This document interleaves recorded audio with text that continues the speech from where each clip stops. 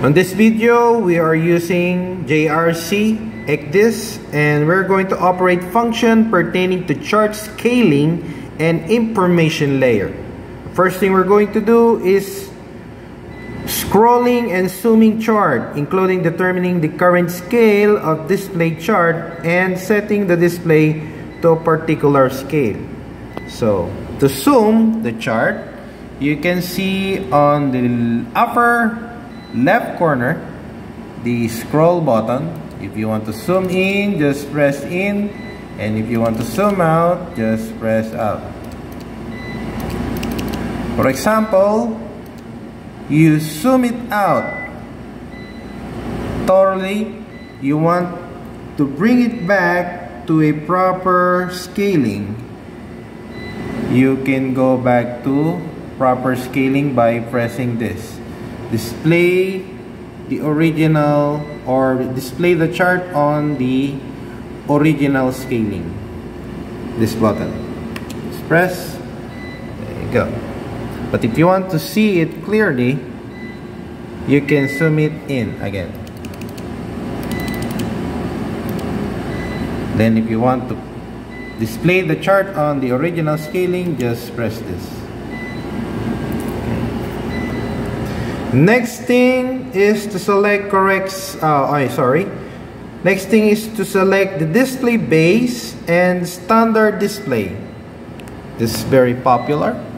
You can see it on the upper left corner again.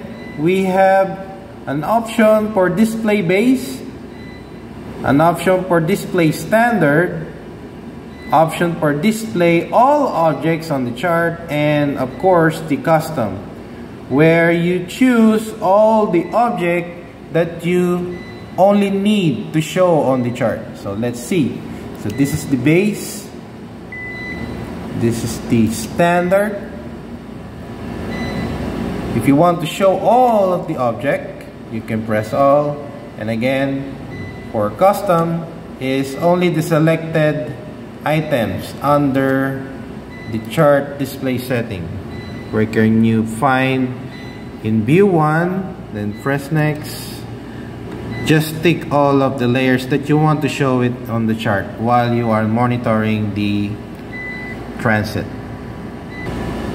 And to show, next is to show the layers or the legend general information. So as I've showed you, again I will repeat, just click show chart display setting, then chart display, then the view option will pop out. You can press view 1. Before it was like this, then just press next, then you can see all of the layers that you need or you selected to be indicated on the chart. So those are the legends. The next is to show how to select information about an object.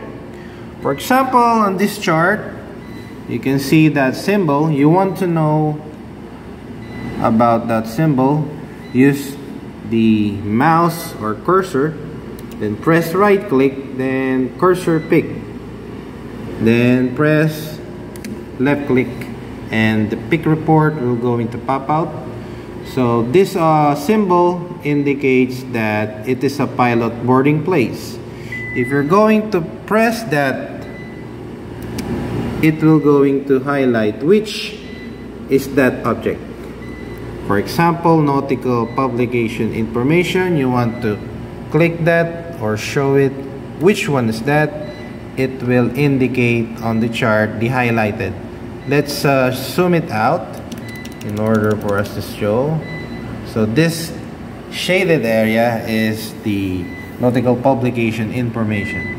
If you want to press navigational system of marks, so it's the same.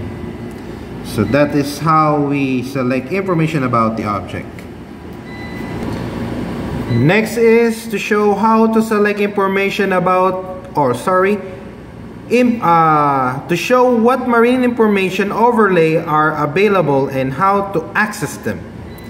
Now, the overlay that we have commonly on ECDIS is the radar overlay. Now, to do that, you need to have a radar which is compatible with JRC ECDIS. And to overlay the radar, you need to go to left middle part of the monitor. You can see a synchronization button here. Turn on and off route synchronization. You need to press that. Then you can go to the radar, which is also a JRC. Also on the left middle part of the radar, there's a synchronization button there. You can press that, so you can see that the radar overlay is at your own ship. It can also detect the targets, and it will also give you an information about the target on the right side.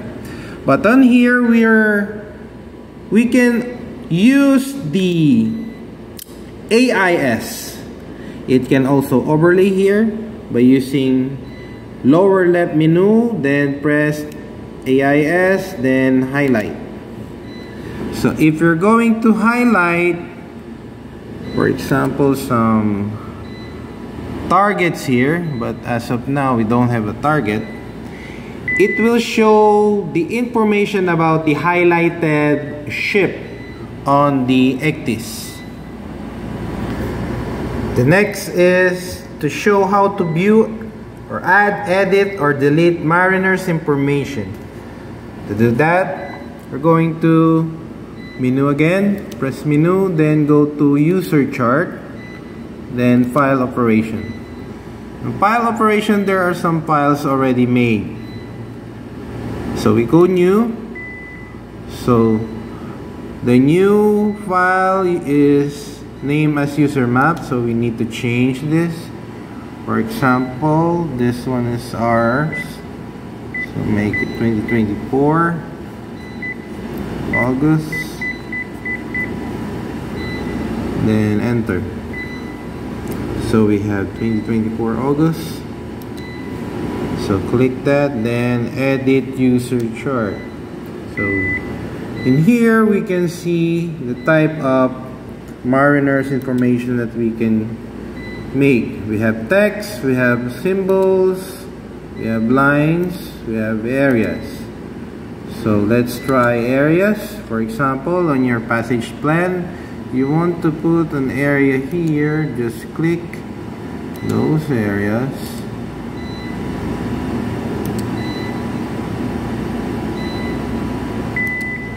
That you want to highlight, then right click to end the areas. Now the properties are indicated here, including the position. For example, you want to make for example, a circle for emergency anchorage. You want it to put here, just click here. There you go. And if you want to make a text, for example, text, just click text and just mark it here. There you go. If you want to choose color, for example, magenta. And the information, type of information. So you can type on the keyboard. I'm going to use the keyboard. You may also use this window here. Emergency.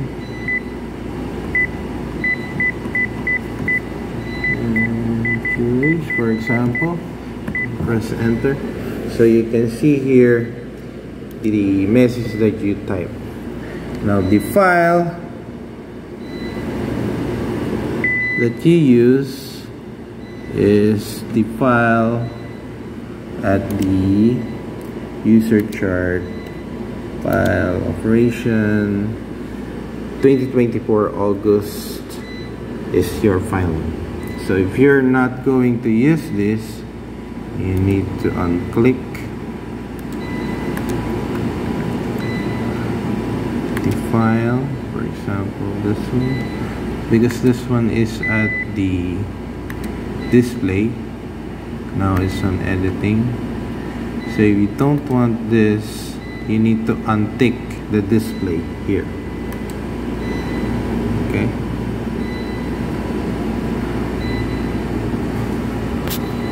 So if you don't want to show it on the chart, you need to untick this one. Okay. But if you want, you can tick it again. So that's it. So that's how we operate function pertaining to chart, scaling, and information layers.